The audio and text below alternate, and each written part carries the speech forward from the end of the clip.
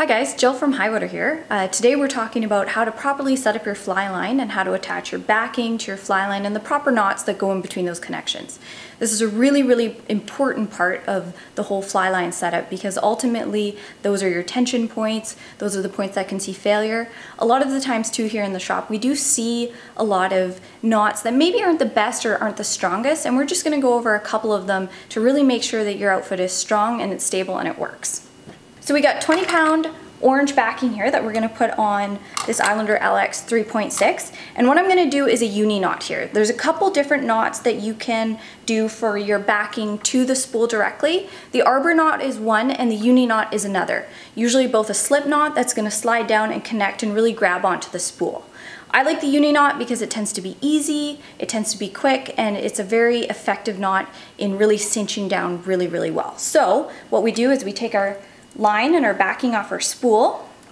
We make a big knot, double it up, make one loop so you have the two pieces over top themselves. With that tag end, you're going to wrap through the main line and the loop, wrapping approximately 5 to 8 times through. 1, 2, 3, 4, 5, 6, 7, 8.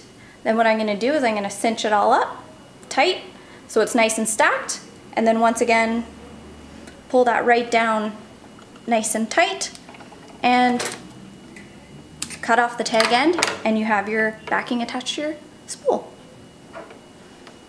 So when we're putting on backing, how much backing do you put on? That's probably the biggest question that we need to know here.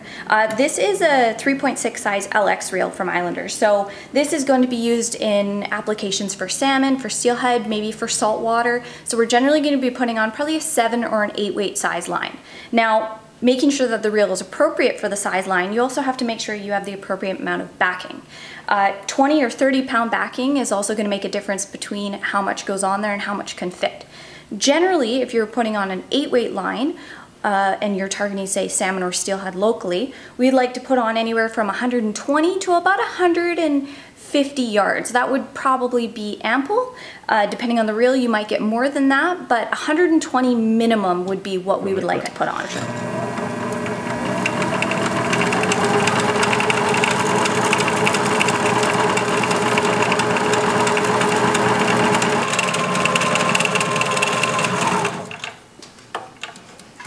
Alright, so once you have your appropriate amount of backing on there, you can just cut the line and we can start on the next step. One thing that's very important when putting backing on lines, especially with a Dacron backing or especially like a gel spun backing, is to make sure it's on tightly. That's a huge factor. You don't want the line cutting under itself at any point, or you running into an issue later on when you do hook a fish and you have the fish flying out. Make sure it's tight and make sure it's on evenly. A nice consistent back and forth, get that line laid out so it's not cutting into itself or cutting under itself is very important. So once you got your backing on there and you're ready to attach your line, there's a couple different options we have. Very common is the nail knot from the fly line to the backing. Another option is the Albright knot. I do like the Albright knot as an alternative because it does double over on itself. It tends to grab a little bit more, and you don't run as much of a risk of stripping the fly line from its core at that point. Albright is a little bit more difficult than a nail knot. However, you don't need the use of a tool, but I do believe it is a stronger knot. I also like to use generally a little bit of UV knot sense on the back end of that just to help cure everything, but we'll show that as we go. So the Albright knot doubles over on the fly line end. If you don't have a loop already on the end of your fly line, you can use this knot. So what I do, create a doubled over loop just like that, give yourself quite a bit of space. You take your backing and you feed it through the loop. Then you're going to proceed to wrap forward, and you're going to wrap a couple times, maintaining tightness on the knot itself. 1, 2, 3, 4, 5, 6, 7 is usually what I do. Pinch that. Your tag end is going to go back through the loop. Then what you're going to do is you're going to pinch and you're going to pull this end forward and cinch it up. You're going to try and get your knot nice and tight and small there.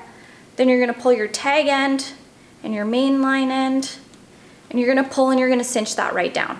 Once again, the nice part about this knot is that it's doubling over on 2 pieces of the line, not just one, so it really tends to grab and to bind. It also creates a nice small knot without anything getting in the way or getting hooked on the guides. So then what we do is we trim nice and close on these guys.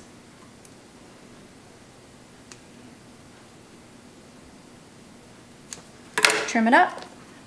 Little bit of UV glue on there will just set the knot. It'll just keep it from coming undone, make it a little bit smoother as well. Get out your UV light.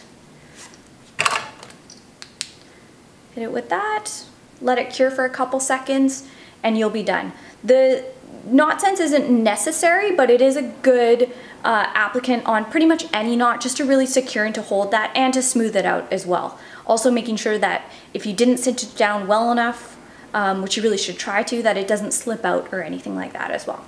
So just a couple seconds with that knot, and you're done. There's your Albright knot. One thing that's very important when you're taking fly line off, and we do see it commonly, is fly line is not designed to come off the spool this way. The fly line is designed to come off straight. If you pull it off from the side, you can incorporate a twist into the fly line, which can ultimately result in your line getting twisted and your casting performance just not being anywhere near where you want it to be. Machines and shops are great because the line always goes straight on and straight off.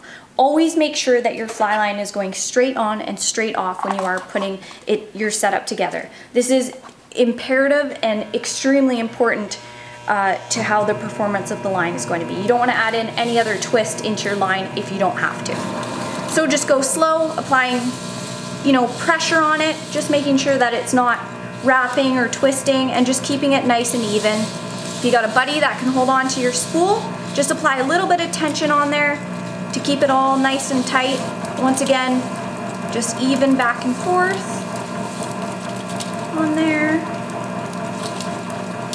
And if you applied the right amount of backing, you should end up with a relatively perfect fit. So once that's on there you go. Perfect fit. And that's pretty much it. How to put your backing and your fly line on your fly reel. It's very important to know these simple steps, even though it doesn't seem like much, to make sure that you don't have a failure out in the field. Make sure your knots are good, that you have the proper knots, and to really be comfortable with your gear and your setup out there. If your setup isn't working well, you're probably going to encounter a problem at some point. If you have any more questions or just would like to talk about how to set up your fly reel, how your line should go on, what backing you should use, how much backing you should use, feel free to stop by the shop anytime or visit our website www.highwatertackle.com.